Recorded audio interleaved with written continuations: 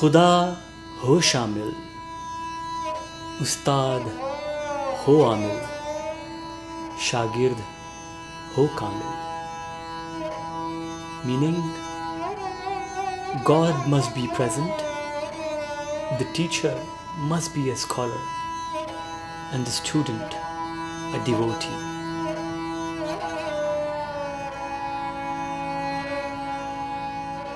Hello, my name is Suhail, and I am a PhD candidate at Wesleyan University's music department. My research focus is Sarangi and its practitioners. So Sarangi is an Indian-bowed North Indian classical instrument, and I belong to a family of hereditary Sarangi players. In today's presentation, I will discuss a chapter from my ongoing dissertation, and this chapter is titled as The Ritual Poetics of Rāg, from the mystical to the worldly.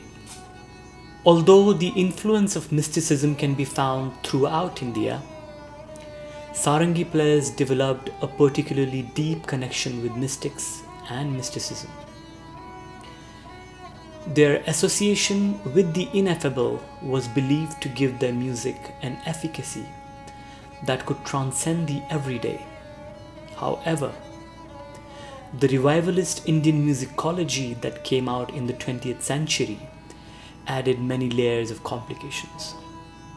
I will argue that while spirituality among Sarangi players may be indescribable, it is not inaudible and remains powerful.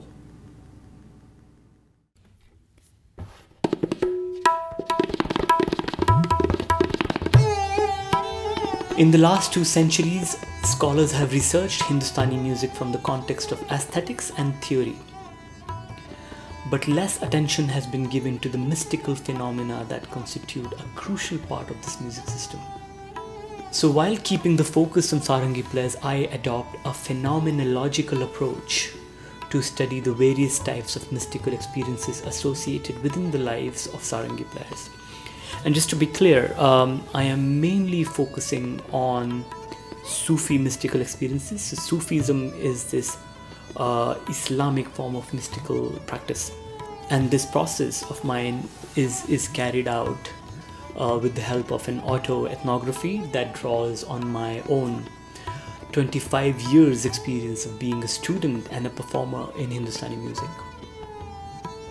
Although one of many Husserlian definitions of phenomenology demands focus on things themselves, in a musical context, these things exist within a subjective consciousness. Another definition is understood as an experience that is sedimented in the human body within a cultural and a social context. So therefore, to me, this approach helps to understand the subjective aspects of Sufi mysticism. Therefore, I use ethnographic research to uncover subjective traces of this ineffable long history of Sarangi culture practices. My ethnography consists of various documented and previously undocumented case studies, and therefore it addresses issues that were raised by other ethnomusicologists but left unresolved.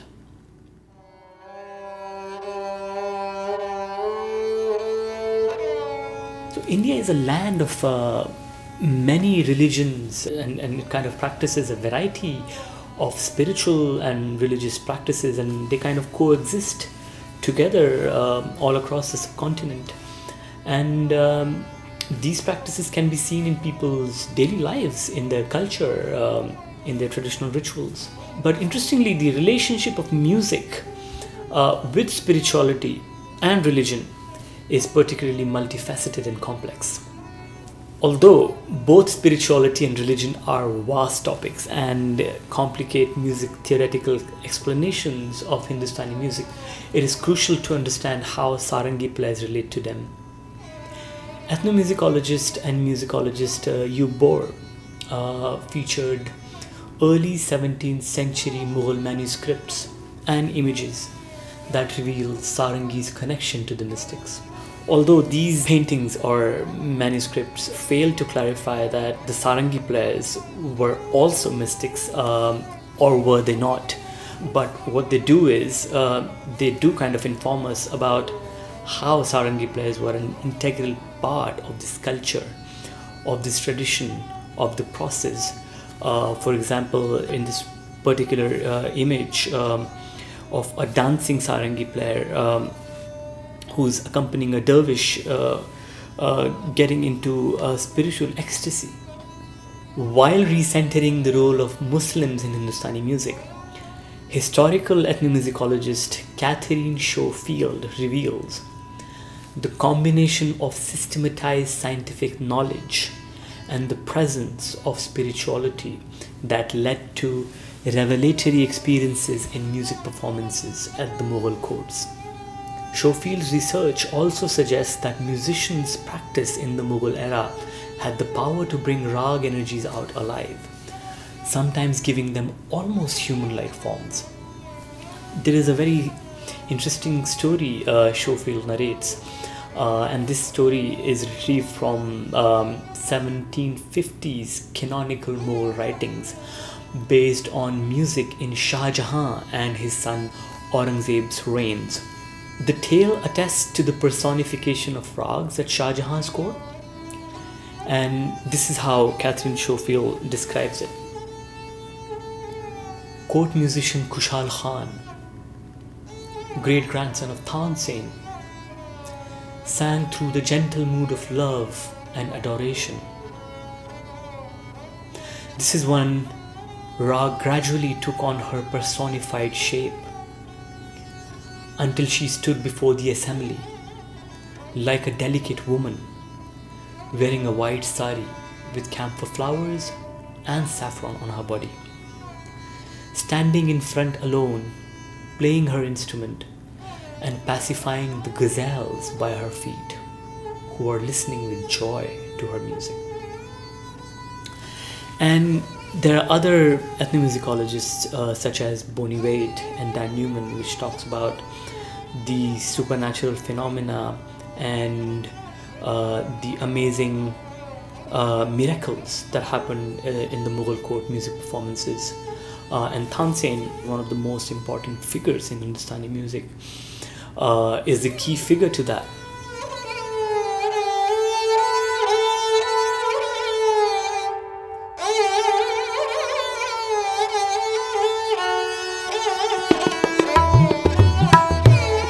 So Sarangi player Nanne Sufi is a fascinating case study for me, and there has been almost no documentation can be traced about him.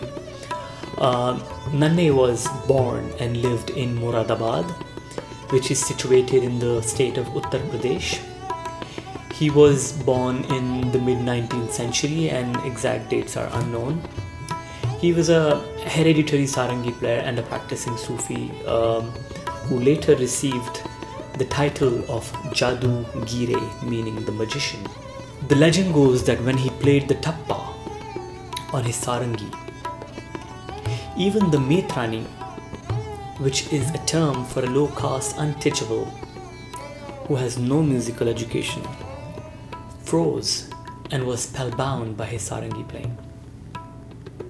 So I'd like to stress upon the style of song he played, the tappa, which are extremely complicated, fast in nature songs, and as the name suggests, tappa, which is derived from the Hindi word tap, meaning to bounce. You as a practitioner are not allowed to stand or rest rather on one note, but you are expected to be constantly bouncing. So for example, if I give you an example, it will sound something like this. Ho miyan ve jaane wale, he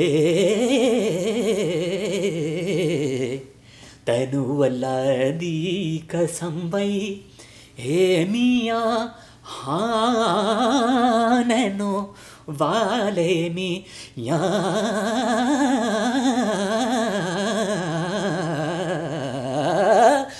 दुनिया वे जाने वाले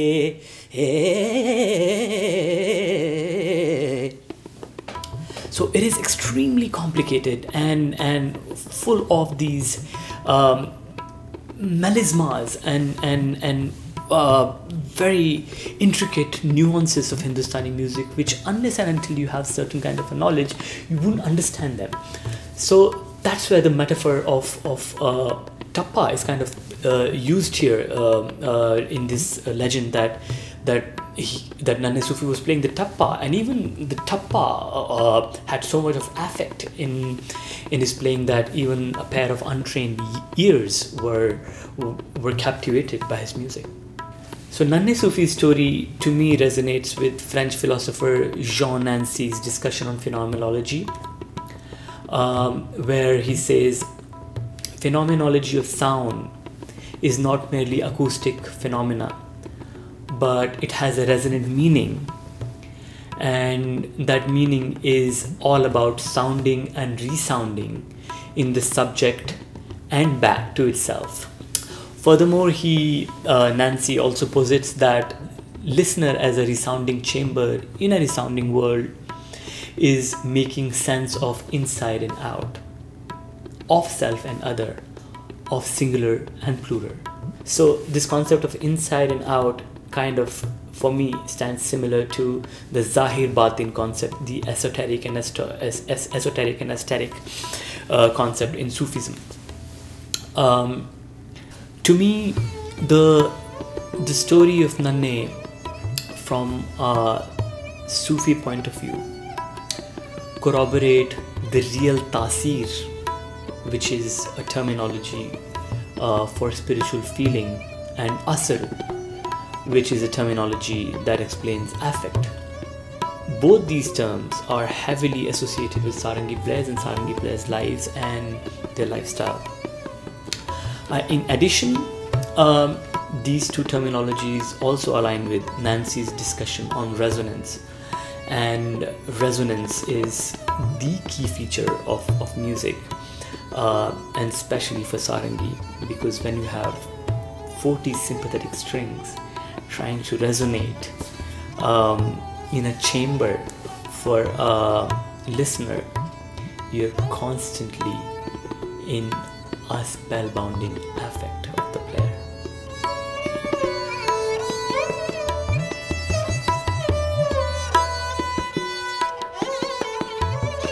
There are many other examples my chapter discusses, and these examples also discusses the supernatural power these practitioners had in their music.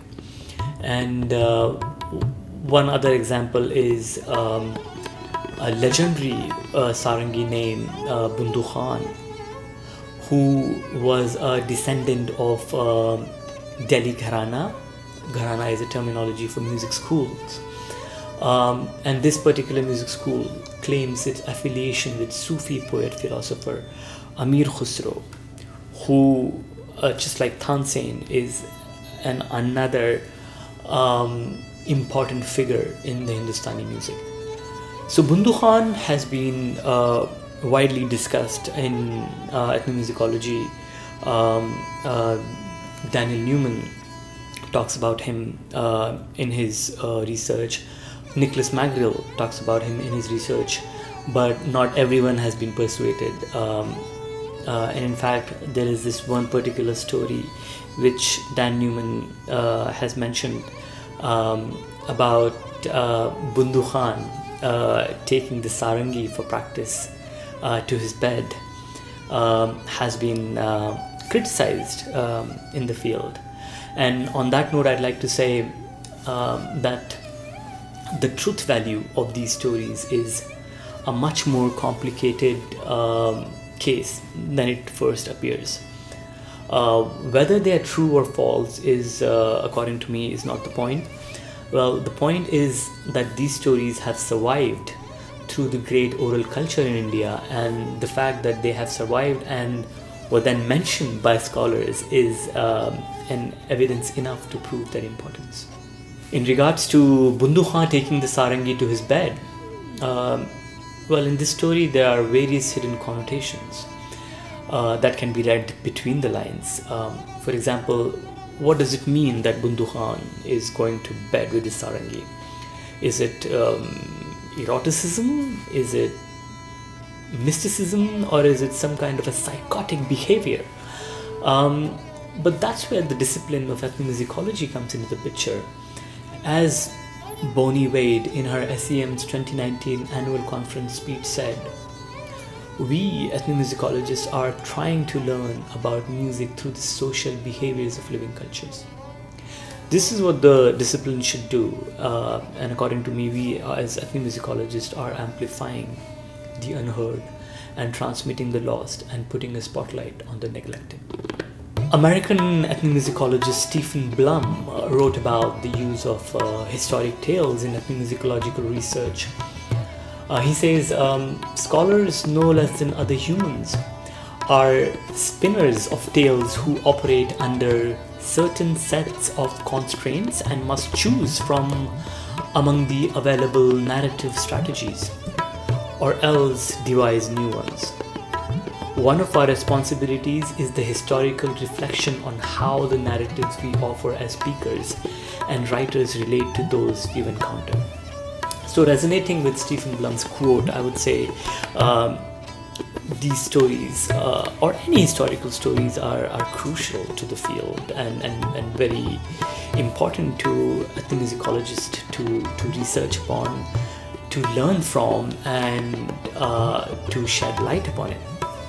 In the end, I would just like to say that for people disillusioned with formal institutionalized ideas, Sarangi players through Rāg music offer a seductive spirituality in which not only religion but language, the arts, and potentially all domains of life seems to be infused with a power that is indescribable, ineffable, and in a word, spiritual.